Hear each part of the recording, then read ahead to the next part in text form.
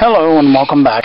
I've got a little time on my hands in between model parts and painting, letting them dry, so I thought I'd go ahead and get some wiring done on the lighting.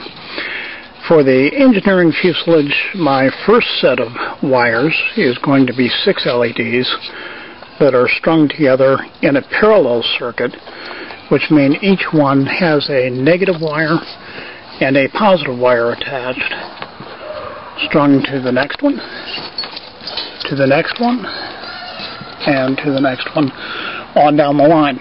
There are 6 of these altogether, and then I have a resistor here at the end. This one's a little more powerful than what they recommended, but I recommend going higher instead of lower if you don't have the proper resistor, and that way you're going to ensure you don't burn out your LEDs and you don't see a lot of money go down the drain.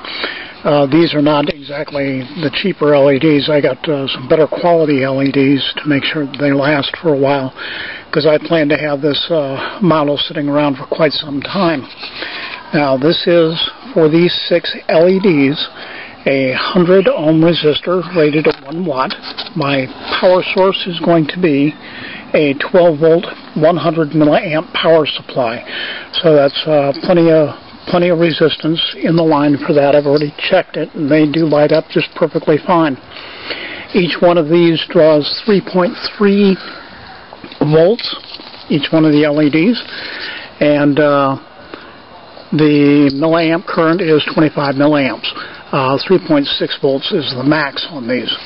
So anyway, I went through and I Googled up a LED calculator. I found one under actually LED wiring is what I went to, which gave me an LED tutorial, which gave me a connection then to an LED calculator that I was able to go ahead and I can do series or parallel. Single LEDs or up to as many counts as I want, and it'll give me the resistance qualities that I need. Very convenient. Of course, if you're not familiar with this, then you're going to need yourself a resistor chart as well, and those are quite plentiful on the internet, so you can pick those up too. Anyway, that's the wiring for now, and I'll get back to some of the model parts. By the way, welcome back to Building the Enterprise, Part 2.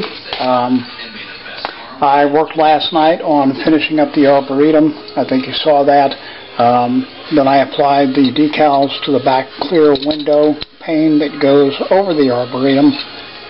Stands up vertically, I think, like this.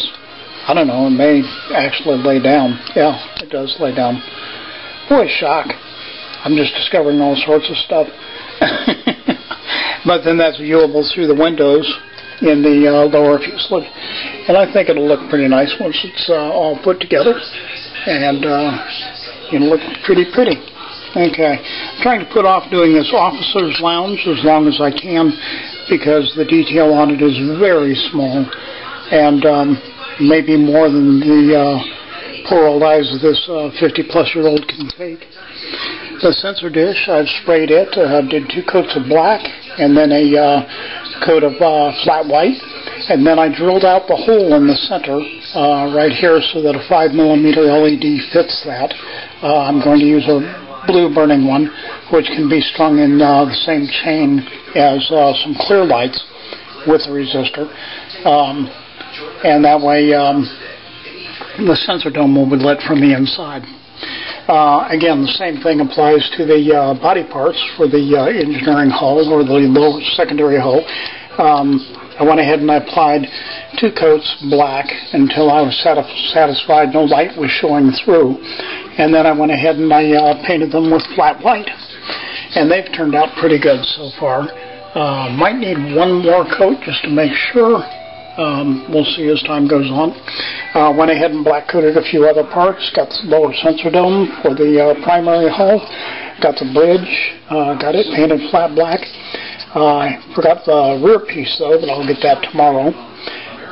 And got the engine front parts, which I guess you would call buzzard collectors. They do on the next generation ship, but of course these don't glow red. These are black on the front of the warp nacelles there. Then the piece de resistance today. I have finished up the shuttle bay. And I have gone ahead and added a string of 6 LEDs off of a 12 volt 100 milliamp power supply. I've got these all tied in. I've got a resistor of 100 ohms at 1 watt down here, which gives me enough resistance. I'm not going to blow anything. And it all looks very nice when it's lit up. Last night after I talked to you, I went ahead and I finished decaling the inside, and I went ahead and I glued this together. I'll place the shuttles in there with tweezers, etc. We'll take a look at that lit up in a moment. But also, I'm quite proud of these, the way they turned out for as small as they are. Got all the shuttles done.